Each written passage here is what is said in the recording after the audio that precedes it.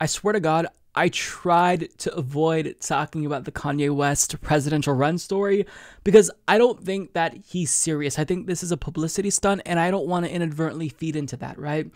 I think he's doing this to promote his new EP or album or whatever he's doing. But I don't think he's serious. He hasn't given us any indication that he's serious about this. He hasn't filed any paperwork. And on top of that, he's missed the deadline in a number of states. You can't run in New York. You can't make it on the ballot in Illinois. And if you want to qualify to be on the ballot in California, then he has less than 30 days to get 200,000 signatures. And if you don't have a political campaign or apparatus of any kind, you're not going to make that happen. I don't care how famous you are. So I don't think he's serious.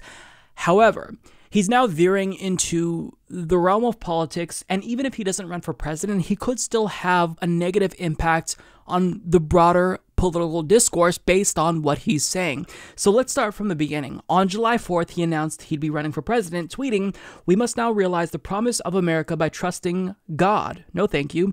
Unifying our vision and building our future. I am running for president of the United States. Hashtag 2020 vision." Now, immediately after he put out this tweet, billionaire Elon Musk responded saying, "You have my full support." Because, of course, that's what Elon Musk would tweet out.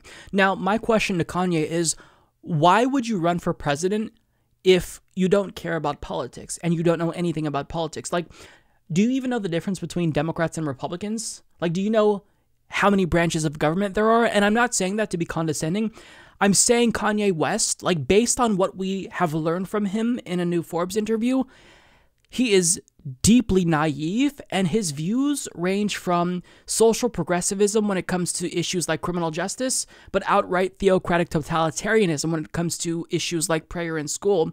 And it's scary. So if you don't know about politics, why are you getting involved? So, I mean, the reason why I'm talking about this in spite of my reluctance is because even if he doesn't run for president, it seems like he won't be able to run in 2020. If you are talking about things like this, which we're about to see, where you're spreading misinformation and conspiracy theories that are deeply dangerous at a time when there's this anti-science, anti-mask fervor in America, we have to call you out. We have to. So there's a couple of things that the article or the interview points out here. And the first thing that is clear is that he doesn't really have any allegiance to one political party.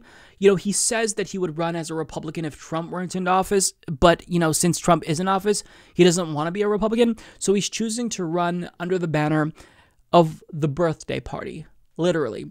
Because if he's elected, then every day will be like a birthday for Americans.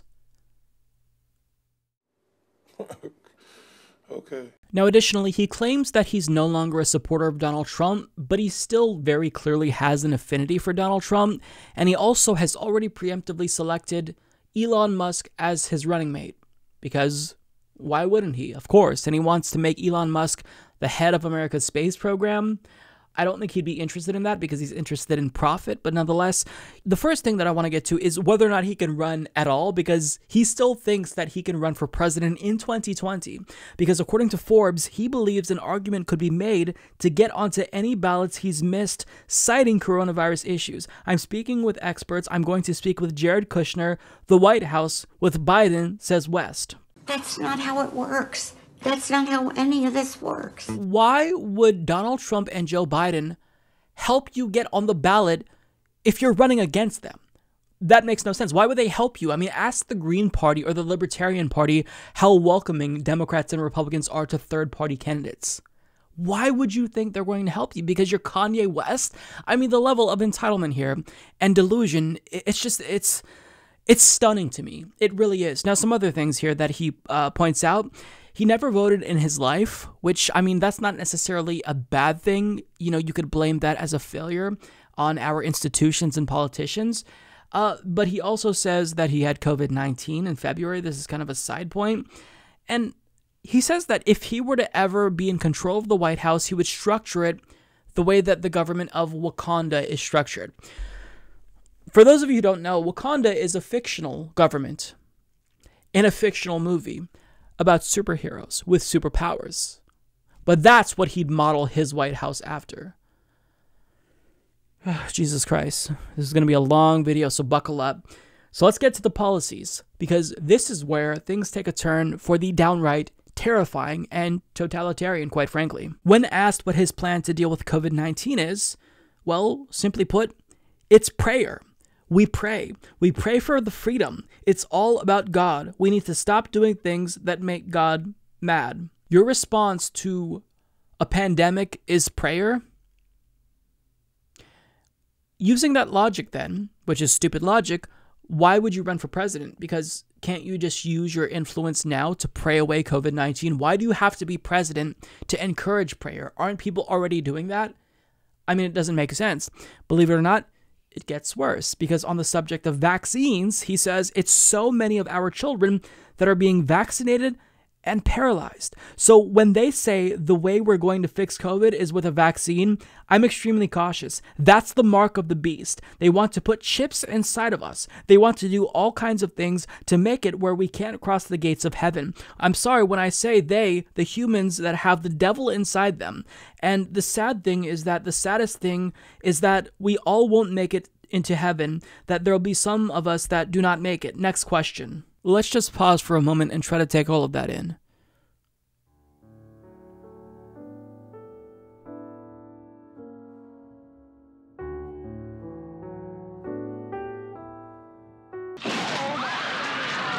So we're dealing with a pandemic. Maybe the one thing that will save us, since we're not accepting social distancing or the economy to be shut down for a prolonged period of time, since we're refusing to wear masks, I mean, the one thing that could save us, a vaccine. He's saying, no, I don't like that because it's the mark of the beast. Yeah, no, not okay. There's enough people in America who are anti-science, flat earthers, anti-vaxxers, and conspiratorial. We don't need more of that in American politics. We need less of it. We need more people who are not delusional, who are pro-science. But he just thinks that, the answer to everything is prayer. And people who are promoting vaccines, they have the devil and they're not going to make it to heaven. If you're president, you shouldn't be worrying about people's eternal salvation. You should be focusing on policy. But it gets worse. When it comes to foreign policy, he hasn't developed one yet. Quote, I haven't developed it yet. I'm focused on protecting America first. With our great military, let's focus on ourselves first. On the issue of abortion, I am pro-life because I'm following the word of the Bible. Okay, if your response to foreign policy is, I don't know, don't run for president. And hopefully he'll take that pro-life position that he has with regard to abortion and apply it to foreign policy. That's a good starting place. But I mean, the things that are going on in the world are so complex that we can't have someone, again, like Donald Trump, start at having zero knowledge. Like, we need someone to come in with knowledge about the complex situations going on in the world. The Israel-Palestine situation, Morocco's occupation of the Western Sahara, the conflict between India and China. I mean, there's so much going on that we can't afford to have another dipshit be in power. But he goes on, he's asked about prayer in schools, and he's for it. He says, reinstate in God's state, in God's country, the fear and love of God in all schools and organizations, and you chill the fear and love of everything else. So that was a plan by the devil to have our kids committing suicide at an all-time high by removing God, to have murders in Chicago at an all-time high because the human beings working for the devil removed God and prayer from the schools. That means more drugs, more murders, more suicide. On tax policy, I haven't done enough research on that yet. I will research that with the strongest experts that serve God and come back with the best solution. And that will be my answer for everything that I haven't researched. I have the earplug in, and I'm going to use that earplug. Okay, I don't know what that means, but if you are explicitly looking for people who will serve God, you're going to find the evangelicals, and they're most likely going to encourage you to come up with a tax plan that will lead to you getting a cut in your taxes. And on top of that, to say that, the reason why there's all of these children committing suicide and, all of this murder is because God has been taken out of the schools. This is exactly what evangelicals say. They would go for this. They would love this. They'd be enthusiastic about this platform. This is theocracy. He wants to make America like the Christian equivalent of Saudi Arabia. And this is just disgusting. Now, when it comes to George Floyd, he does seem to initially offer prayer as the main solution in lieu of criminal justice reform, but he does eventually land on amending the Constitution, saying, well, God has already started the healing / this conversation alone is healing and revealing / we all need to start praying and kneeling. Another bar after that. But when a rhyme comes together, I'm going to complete it, not inside the lines created by organizations that we know as our reality. The schools, the infrastructure was made for us to not truly be all we can be, but to be just good enough to work for the corporations that design the school systems. That's not... Oh, never mind. We're tearing that up. What we'll do is we're not going to tear up the Constitution. What we will do is amend. So unless we're talking about charter schools, corporations did not design the school systems. I don't know what he's trying to get at here. But what he's saying doesn't really make any sense, and he's kind of just rambling, and he doesn't seem well. On top of that, when it comes to other policy priorities, he does say that he's against the death penalty because the Bible says thou shalt not kill. So there's that. And when it comes to other priorities, he wants to, quote, clean up the chemicals in our deodorant and our toothpaste. There are chemicals that affect our ability to be of service to God. I don't really know what that means. Maybe it means more regulations. But if you're appealing to Republicans with this evangelical rhetoric, then they're going to be a little bit peeved if you're proposing more regulation. So he's kind of all over the place ideologically because he has no coherent political ideology. It's randomness. It's bizarre. It's weird. Now, he isn't 100% sure that he's still going to run in 2020. He wants to run. He's saying he's going to run, but it's possible that maybe he waits until 2024. But at the end of the day, it's not going to be up to states and whether or not, he makes their deadline. It's going to be up to God, because he says, let's see if the appointing is at 2020 or if it's 2024, because God appoints the president. If I win in 2020, then it was God's appointment. If I win in 2024, then that was God's appointment. So in his mind, he's so narcissistic that he believes that it's already a foregone conclusion.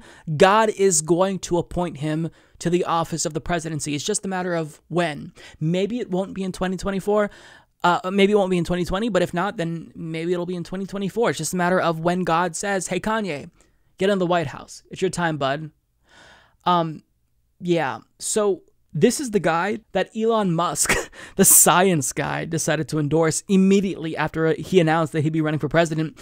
But when someone shared an article with him detailing how Kanye is a huge anti-vaxxer and anti-abortion, Elon responded saying, we may have more differences of opinion than I anticipated. You think? It's almost like politics isn't a game and people's lives are at stake.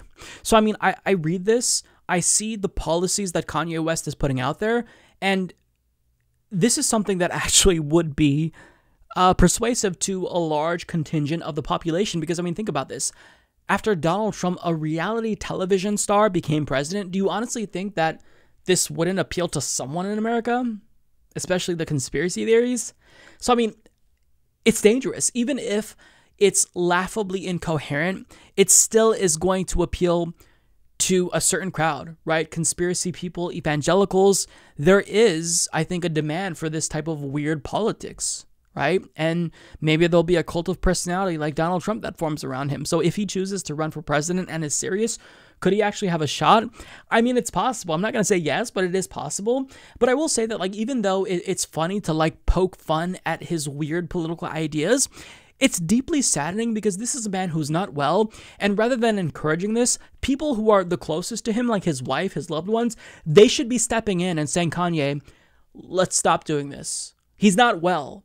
He is not well. He has delusions of grandeur, and the people around him who are letting this continue on, who know better, they're at fault here. I don't even necessarily blame Kanye West, because this is someone who mentally, he needs help. He needs people to help put him in check, right? Keep him grounded in reality, but we're not getting that. And, until that happens, we still have to call this out. We can't allow him to propagate these types of conspiracy theories and spread misinformation about vaccines, say that the solution to COVID-19 is just prayer. This is absolutely nuts. It's unacceptable. And I say this as a fan of Kanye West, a former fan, I should say. I grew up on his music. Like, I was listening to him since The College Dropout, bought every single album. So, I mean, if you're going to get involved in politics and start, spreading this totalitarian message of theocracy and prayer in schools and anti-vax bullshit, it's unacceptable, and we have to call you out because you can't be spreading this misinformation. You just can't. So, he's not well. If you're laughing at him instinctively, I understand because what he's saying is nonsensical. But at the end of the day, this is problematic for a number of reasons. Not just that I think it's because he's unwell, but because Americans would actually fall for something like this. After Donald Trump, maybe this is the next, cult of personality that Republicans and evangelicals flock to. So I don't know. But I do know that I don't like what I see from Kanye West with regard to what little policies we know thus far. It's deeply, deeply troubling, to say the least. Beautiful, beautiful, I will eat your ass. Beautiful, gay, beautiful. Tremendous, tremendous, tremendous, tremendous, tremendous, tremendous, tremendous, tremendous, tremendous, tremendous, tremendous, tremendous, tremendous, tremendous, tremendous.